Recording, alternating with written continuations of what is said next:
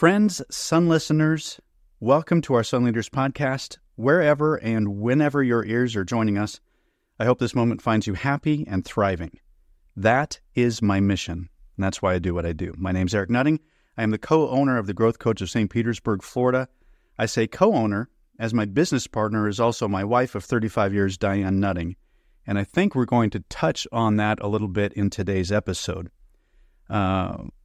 Today, I get the pleasure of speaking with Tina Yakel, who is, where to start? She's a friend, a client, a powerful leader in business. I've got so many things I can say about her, but rather than me label her and speak about her as she's sitting right in front of me, Tina, would you be so kind? First of all, welcome. I'm delighted that you agreed to do this.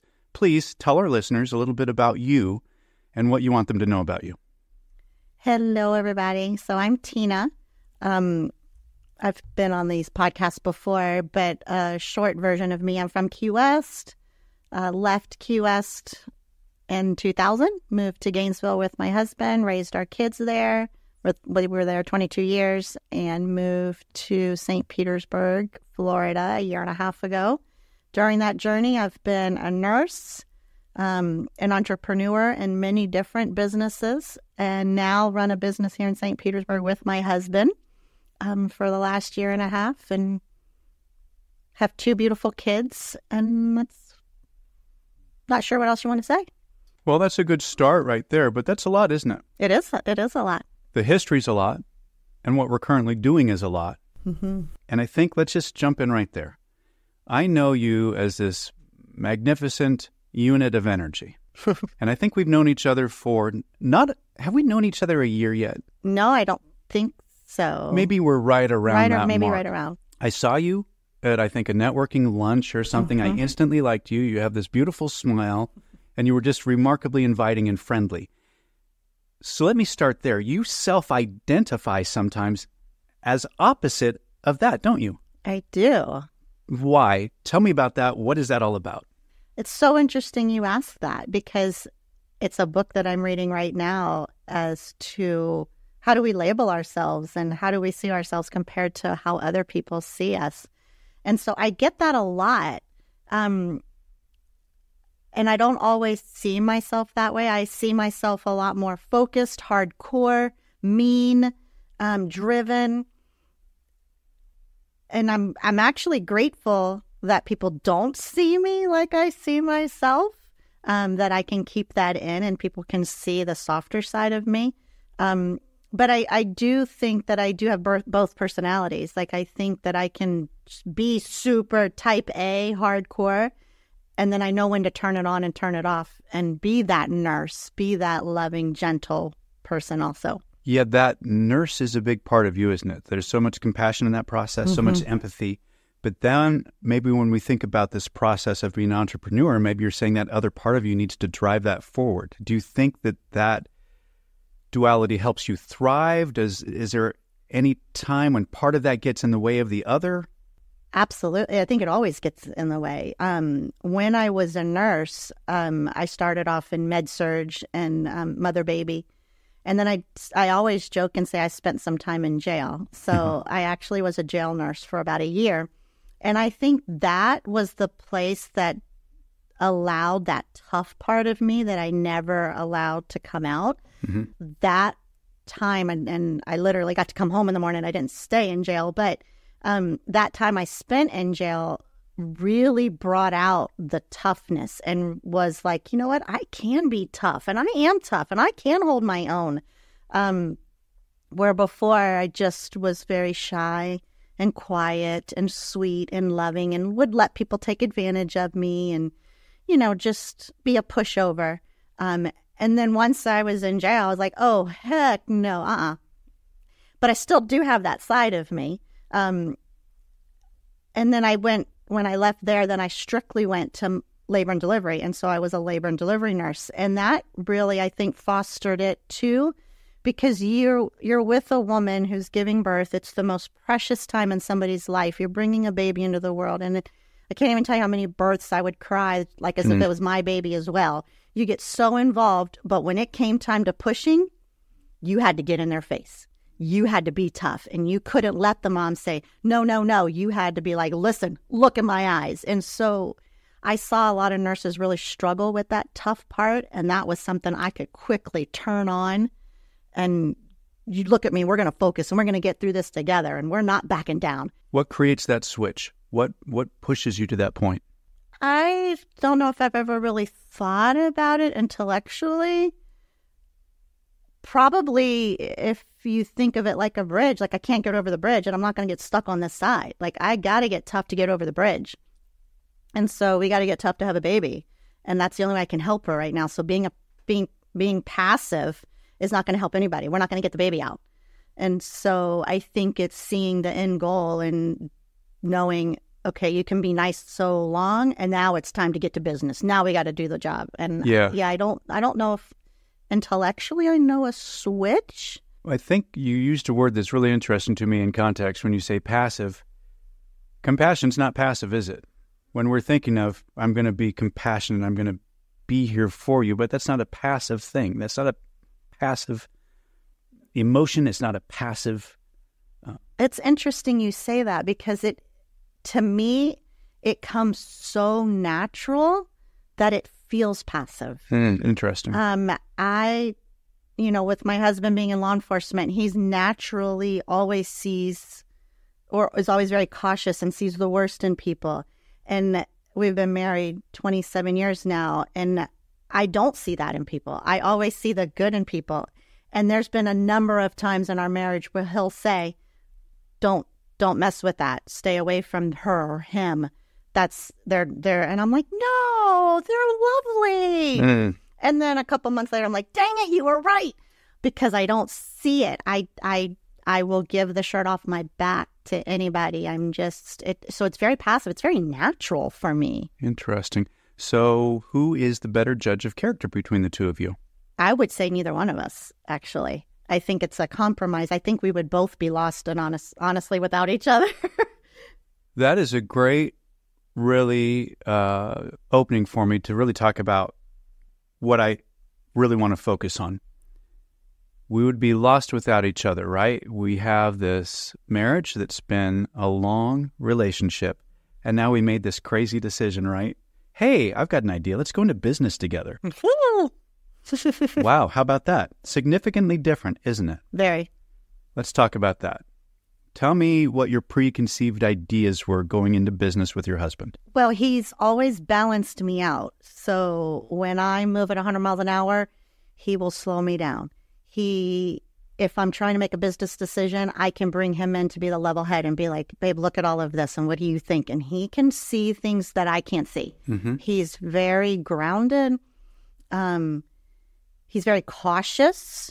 He does not move fast. The joke in our family is if we were on a plane and we were crashing, I'm going to just grab the first thing and be like, let's go, babe, we're jumping. And I'm not even going to check the parachute. And he's always said, yeah, you could do that because I've checked the parachute 20 times before we got in the plane. And so it's always, that's just how it's been in everything that I've done previous. So my thought going into business, I'm like, this will be magical. I mean, like we're the best of both. Like I move at 100 miles an hour and he's very methodical and very precise. And what a great balance. And whoo, hasn't always been that way. What do you think has been the biggest challenge? Because I don't know if we've talked about this already, but we have a few different businesses. Me too. Right now, you and I are speaking specifically of Closetivity. Correct. This is the business. And really, by default, when we're married, we own all businesses together because our partner has to go through those labors with us. Right. But Closetivity, specifically, we designed a business for the two of us to run. So what was the first, oh my gosh, moment? Like, we're on shaky ground here. What's the first thing we experienced? You haven't done that yet? That was probably the first thing, like, seriously, you're still on number 1? I'm like on number 20, whatever the task was. Because he's very precise. Right. He's very deliberate. He doesn't just wing it. Mm-hmm. And I am in sales, and I'll wing it. I can talk to the wall. I'll figure it out as we go. And he's not like that. And so that was probably the first thing when, you're having to learn. We started a business we knew nothing about. Right. And so you got to learn everything. And he's still on step 1. And I'm like, dude, we got 10 other things we got to learn. Let's go. And he's like, I haven't finished module 1. I'm like, come on. But that's really fascinating, isn't it? Because you just pointed out that was the strength, right. And that's how you balance each other out. The strength was that's in life. But now that we're moving into a business and we think it's got to have its own pace and it's got to drive, and I'm going to drive this forward, and maybe your business partner isn't driving the way you want it to be done. Yeah. No, it's very true. And I will tell you, this last year and a half, I have learned so much about me, good and bad. And in my other businesses, I would always say, why do people have such a hard time working for me or working with me? Like, I feel like I'm pretty nice. Like, why? Let me jump in there for a second. Do you find that to be a common challenge? Do you find that to be the feedback you get? 100%. Okay, go on. And so now working with my husband and then having the person that you love more than anything beside your kids say to you, I see why nobody wants to work with you. Wow. I don't want to work with you. That's really, really interesting to me. So let me share a little bit here. First of all, listeners, I'm a business coach. I introduce myself as the growth coach, but I have this passion for working with couples in business. It's hugely important to me because I've been married for 35 years, Diane and I, and I've had all these businesses, and I always have seen a pattern where I test her patience, I test her resolve. I have a much different temperament than she does. She likes structure. I do not. I look at rules as a suggestion. So in that, we've really had to find our way. So let's talk about core temperament for the two of you, you and Steve. When do they match? When do they not match? How can we make them thrive together? What have we experienced in that process? So we react very differently to just about every circumstance. We have found that when I joked on Friday when we were at a networking event that I couldn't wait to get out at 4:15 because I was going to have a date. And I was going on a date with my husband. Yes. We are the best in business when I'm have time to be his wife and not his business partner. That's huge. And so when we purposely set the time to just be husband and wife, then we are a lot more compassionate with each other. We're a lot more tolerable. When we don't have that time to be husband and wife, both of us have very short patience with each other. And so we have learned that no matter what's going on in the world, like one of us will usually say, stop. Yes. We got to go out. We got to go on a date. We got to go for a walk. We got to do something because I need you to be my wife, not my partner. And so it's not always easy because if you let that get away from you and the irritation builds up, that may take days before you want to be his wife again. So it's catching it early. But when we are the best is when we are husband and wife, not partners. Gotcha. I'm going to ask a few questions on that and then kind of share a little bit again. For Diane and myself, sometimes it goes the other way. We enjoy playing so much over the course of all these years that sometimes we don't get to the business we have to get to. Oh. And I think what's interesting, and I do these check-ins with my clients, right? And I say, who are we using as an excuse? I use Diane as an excuse all the time. Well, she wants to do this, so I guess I won't do the work I have to do. And then I just put myself behind, more and more. But you pointed out something that I like to talk to couples about. We do have to be mindful that we can't let this business get in the way of our relationship. The relationship comes before the business. The business is a vehicle to move our lives forward. But when it's the all or nothing sort of thing and we're relying on this to pay for both of our lives, that's a challenge. That's a concern, right? And so that causes these stresses. And sometimes it's difficult to disengage from each other when we're sharing that same stress. I can come home after an office job and I can say, oh, my day was horrible. You wouldn't believe it. And I vent and you go, oh, here, yeah. And you share your day with me. But when we're living the same day, what do we do? How can we work that out? You can't get away because you both have the same stresses. When I was a nurse and he was a cop, we literally, and I kid you not, put my hand on a Bible, we had a rule in our marriage that I didn't want to hear how bad the people were in the world. I didn't want to know who we arrested. I just wanted to choose and think everybody was wonderful. And he didn't want to hear about vaginas and birth. And so he's like, I don't want to hear that your woman hemorrhaged and you had blood all over your face. Like, I don't want to hear any of that. And so we would vent in our own separate groups. Oh, I see. I had my nurse friends. He had his cop friends. When we came home, we didn't bring it home. Okay. So we were husband and wife, mom and dad. That's what we did. And then when I went into real estate, I didn't always have friends. So early in real estate, because I would joke and say, you're a realtor or your customers are your friends for the transaction. But once the transaction is over, everybody goes away. Like you don't talk to them anymore. And so at first and early in real estate, I didn't have anybody to vent to. And so I would come home and vent. And he said early in our marriage, like, babe, I get it, but I don't get it. Like, I don't know what you're talking about. And so, again, we kind of made a rule that, listen, if I come home and I need to vent, you don't have to fix it. Just let me vent. No, it's not your thing. Just let me vent. And then I'm done. Mm-hmm. I just need to like, and then we're done. And so, again, that was my thing though. And he still was a cop, so he did his thing. Right. Well, now his thing is my thing and my thing is his thing. Plus I have all the other things. And so, yeah, it's challenging because you don't get away from it. So can we implement the same sort of strategy? Can we have our own venting groups even though we're business partners? What does that look like? I don't know. I don't know if we know enough people yet. I mean, I think I've met enough people that I probably could. I don't think he's met enough people that he has his friends or his people to do that. Like he doesn't network like I do. Like he goes to the customer's house, he puts in their closets or whatever, and he knows the people at the shop, and then he's done. Gotcha. So we don't have those same groups that we had in Gainesville. So it's something we've talked about.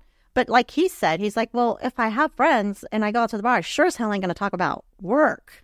Fair enough. Right. So, yeah, I think that would be great. I don't exactly know how to implement it yet. I know I've talked about it a couple times. So listeners, this is not a plug for me, but I think that sometimes is a reason why coaches exist. So there is that, or therapists. Correct. Or whatever. So there's that third party. We come in, we've got our weekly, we get it out, and we can leave going, well, that's a relief, But we can do that with our friend groups. And maybe, we don't have those in place yet. And I hear what he's saying. It's like, okay, I finally got distance from this. I'm ready to have a beer. I'm not going to be talking about all this. Right. But we're talking about being healthy and unhealthy and thriving in a relationship, which is connected to a business. It's always about thriving, isn't it? Mm-hmm. Absolutely. And so whenever we hit those barriers, what do we do with them? Hi there. This is Josh Naiman, CEO and founder of Naiman Creative. And we're the ones who produce the podcast that you're listening to right now. But on top of podcast production, we take care of all sorts of things related to websites, from design, development, maintenance, management, and hosting. And today, I want to talk to you about a website being like a house. Think of your website like a house. If you take care of it, there's a good chance it'll increase in value over time. And if you don't, it'll decay into opportunity for everyone besides you. So, how do we keep a house in order? Well, we make sure to maintain it from the builder. All things atrophy. We've got to version control and stay organized, keep good records. We have to develop processes and stay consistent to keep things running well. And we need to build in new updates. We need to respond to new needs and context of the use. And how do you let your website slip into decay? You leave it alone, and it'll be overtaken by nature. You let problems compound. You won't know where to start, and you hire amateurs to fix it, so you can have to fix it again later. Avoid all of this. Make sure that you make your website an asset like a house. Contact us today at naimancreative.com, and we'll make sure to take care of you just like our own homes. Well, I really believe in my heart, and I've done so many different coaches at all different businesses. I really believe in my heart that I can't change anybody else. The only person I can change is me. And we're not supposed to change anybody else, right? And correct. And so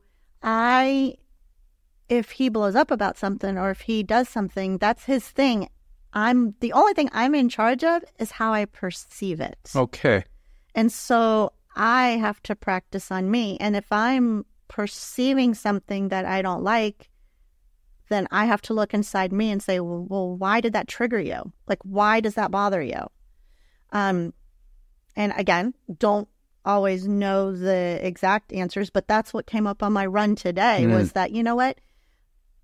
If he needs to blow up at something, then he needs to do it. That's how he copes. Mm-hmm. Whatever. He has to do his thing. The only person I'm in charge of is me. And if I react for something that he did and I don't like how I reacted, the only person that I can do anything about is me. So why did that trigger me? What set me off? I think it's the intimate relationship that sets you off, isn't it? It's the fact that you feel so responsible for so much when we're that close to someone. Isn't that it? I think that's part of it. I also think it's fear-based. Okay.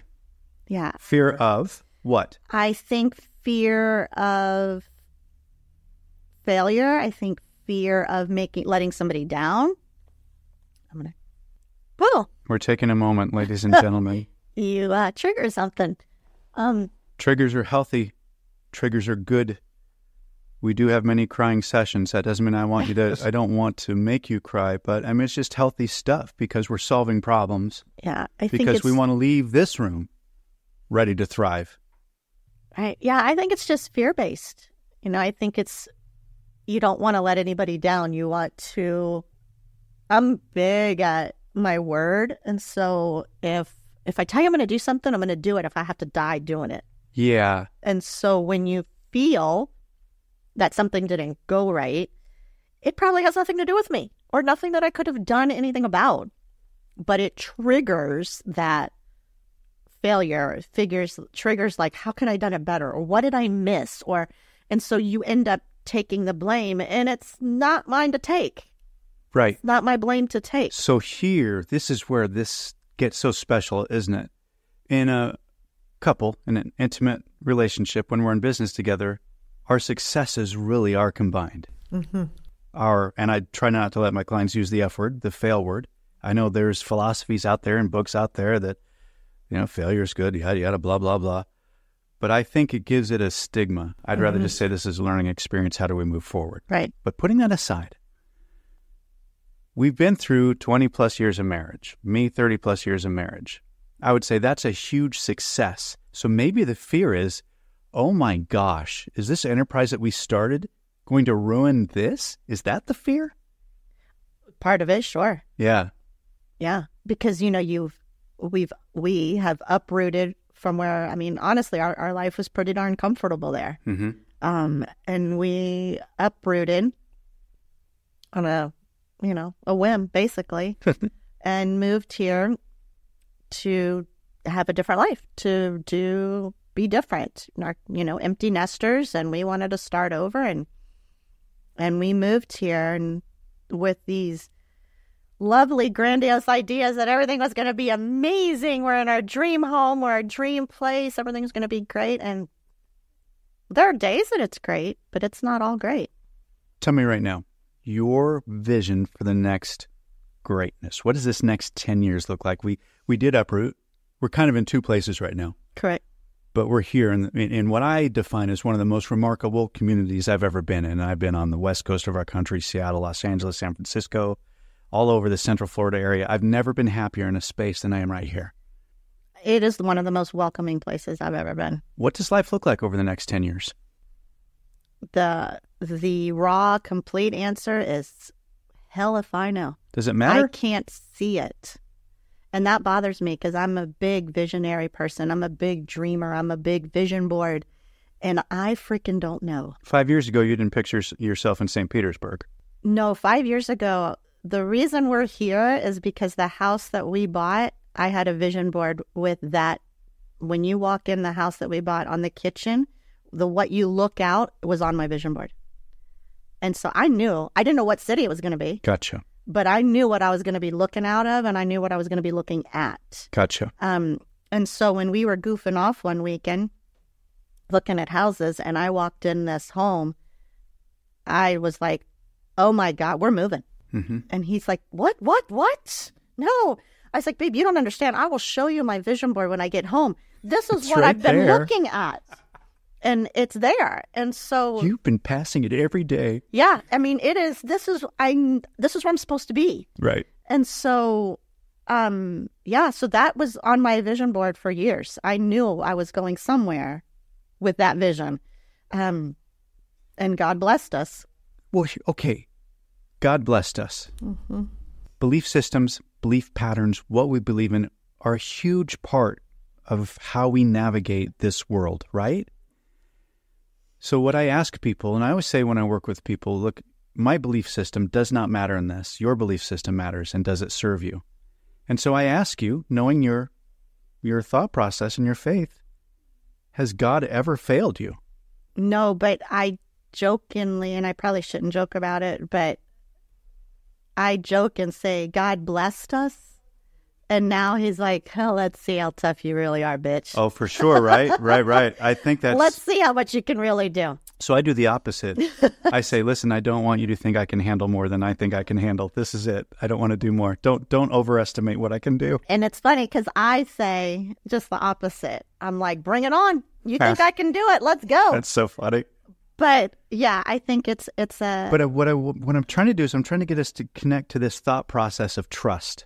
Mm-hmm. If we trust in our belief system, mm-hmm. Now I'm wondering, when we talk about fear of success and fear of failure, with so many people deal with this idea of imposter syndrome, right? The world is littered with failed entrepreneurs, failed kids. I use that word because of these fears. But it comes down to a lack of trust. Don't you believe? Trust in ourselves. Now we're in business with our spouse. Do we trust our spouse? Talk to me about trust in yourself. How important is that? When does it waver? How can we lean into it to move ourselves forward? So I do believe that everything I have, everything I've achieved, everything I've done is because God has blessed me, because I joke and say there should have been no reason that I have done what I have done.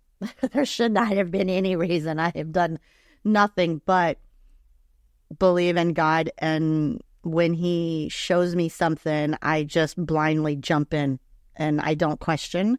And I joke and say, I had another vision. Guess where we're going? And everybody in my family is like, oh God, Mom had another vision. And it's true. And so when we're in these tough times, I do heavily rely on God. And I ask probably daily, like, I don't know where I'm supposed to go today. Like, guide me, or who am I supposed to meet, or what am I supposed to do? Because I have no idea what I'm doing right now. And he does. He keeps opening doors. I think the challenge when you're working with a spouse is that one could blindly have so much faith and the other one might not. Okay. And then that also triggers fear. That also could trigger some anger. That also could trigger emotions like, why are you so scared?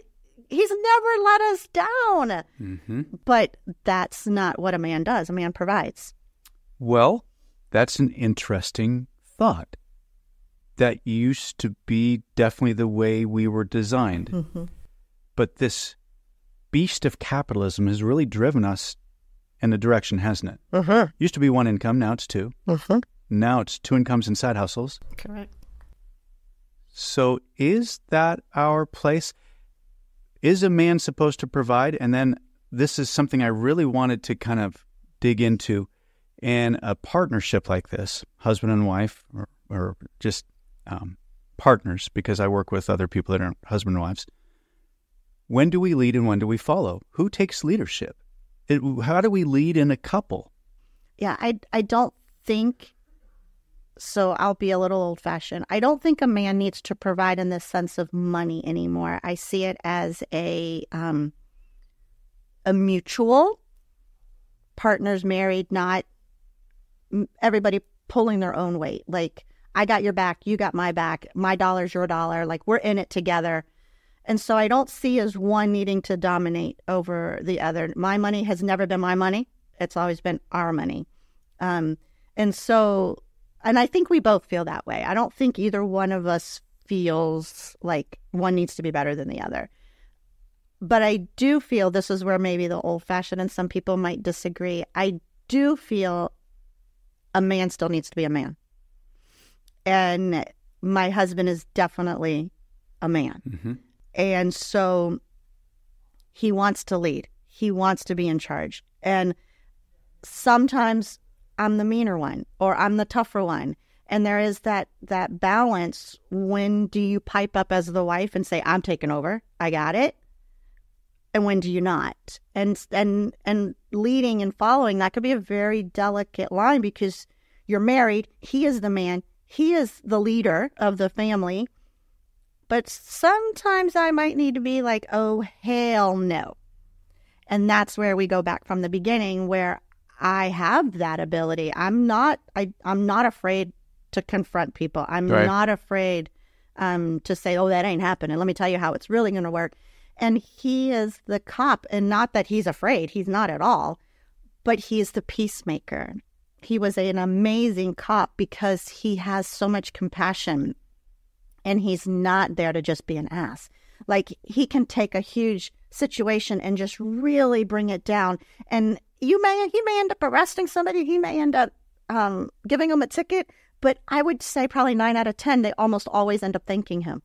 And you just arrested him. And they're like, dude, thanks, because he has a gift of just being super amazing and compassionate, where in business, that's good. But sometimes you need to be, oh, hell no.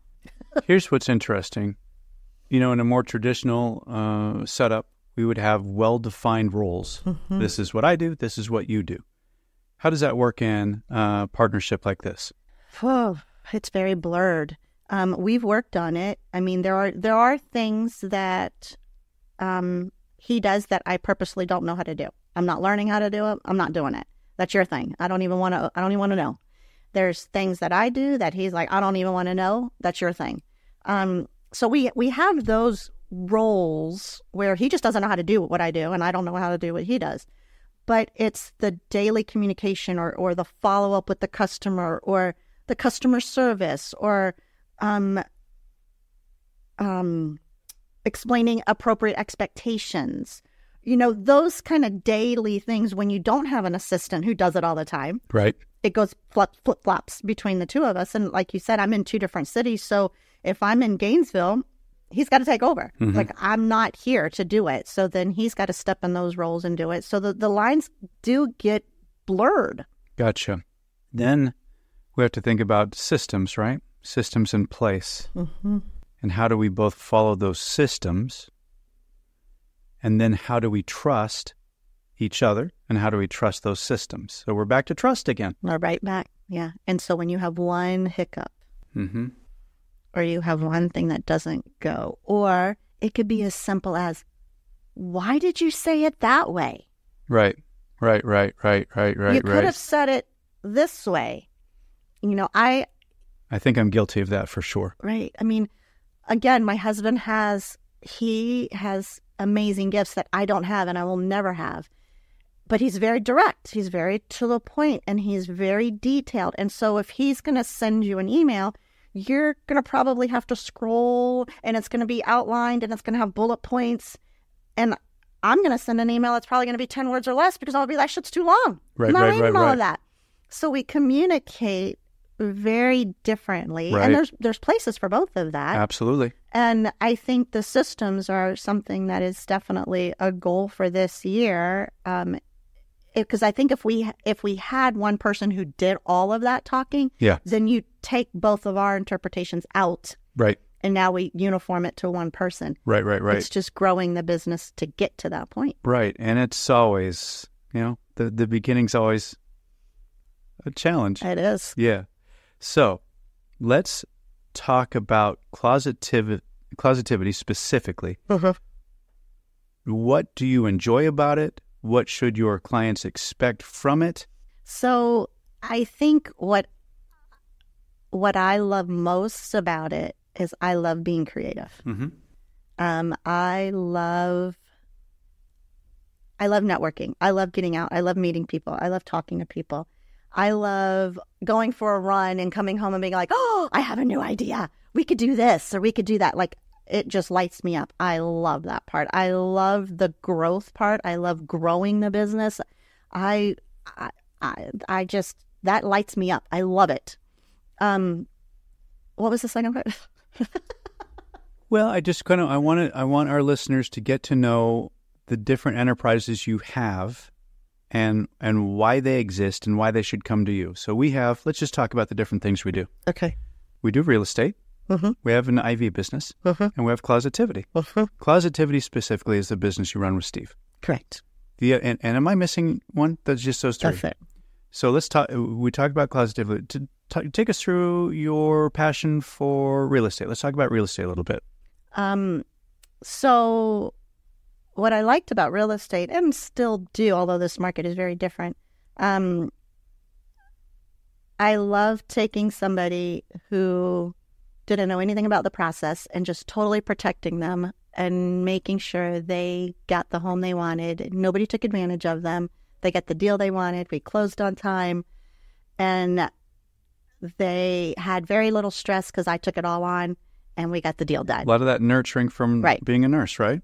Right. And so that was what I loved more than anything. That I always joke and say, if there was one job I could have, but I wouldn't make any money, was taking like weak people who can't fight for themselves and just fight for them and just be like, oh, no, I'm sorry. No, we ain't let me tell you how this is going to work. Because it's just a superpower that I have, but I would never make any money and I would be fighting all day. And that's just not fun. Mm-hmm. But that is what I loved about real estate, because I could be in control of the transaction. I can be, I'm sorry, you're not going to talk to us like that. Like, we're not going there.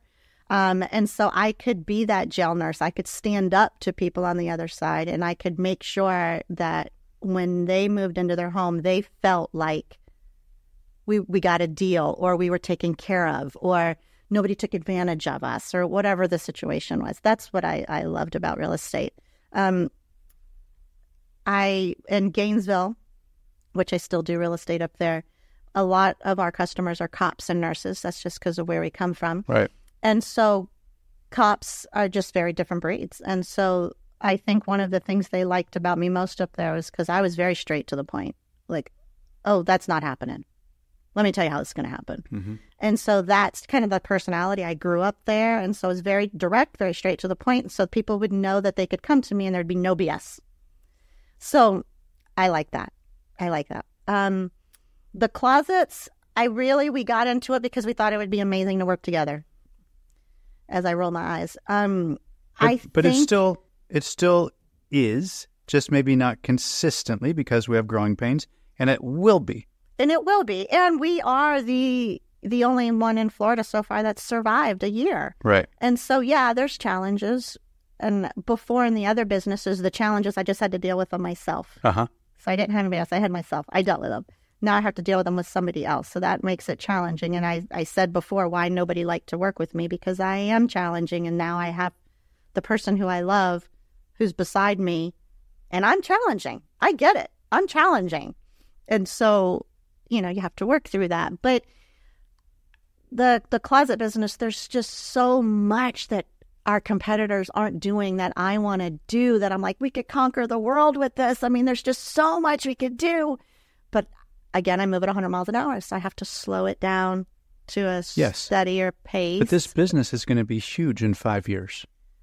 I want to have that vision, and I believe in my heart that God keeps us going because there is something there. And I believe that He would have let us fail in the first year if there wasn't. Right. And we didn't.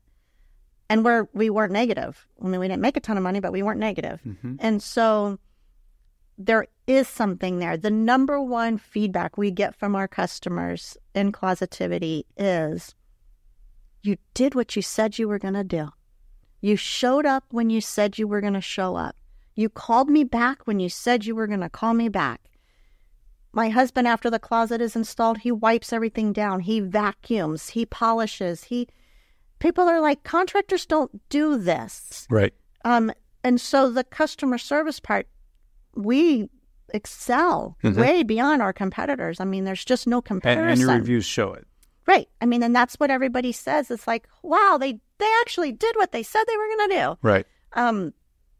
And so I think there's something there to expand on and grow that. The IV business, honestly, is just for fun.